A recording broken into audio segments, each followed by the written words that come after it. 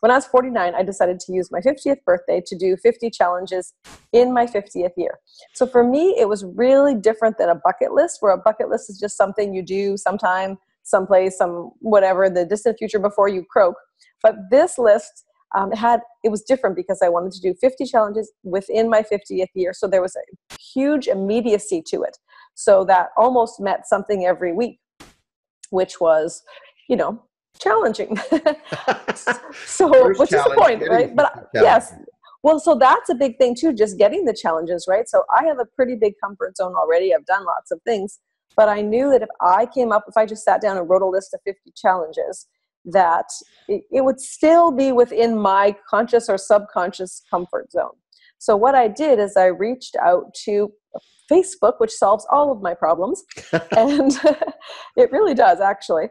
And I asked friends and colleagues and people from different industries to give me a challenge or something to try.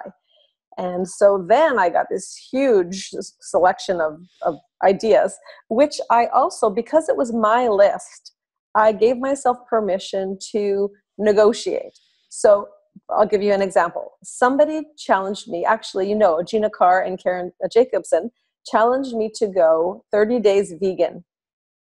And I thought, oh my gosh, like just from a completely, kind of quote normal eating habits to go vegan for 30 days, I thought it would just seem like too much.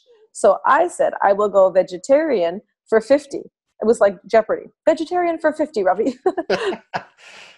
So that's what I did. And interestingly, or not, as I was going through the 50 days, here's something else interesting, I think.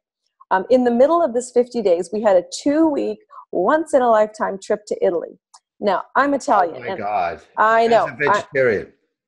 Well, so, I'm Italian, so I grew up on all these beautiful Italian cured meats. Like that is the one thing that, so I gave myself permission to negotiate, right? I said, within this 50 days, I'm going to take my 2 weeks in Italy and eat what I want, but I'll add 2 weeks onto the end. So I was negotiating through everything.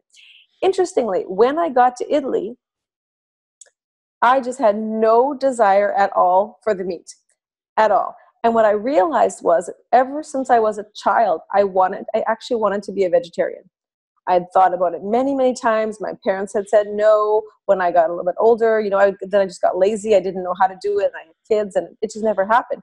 And so I remembered, actually, that was something that was really a part of what I wanted for a long, long time.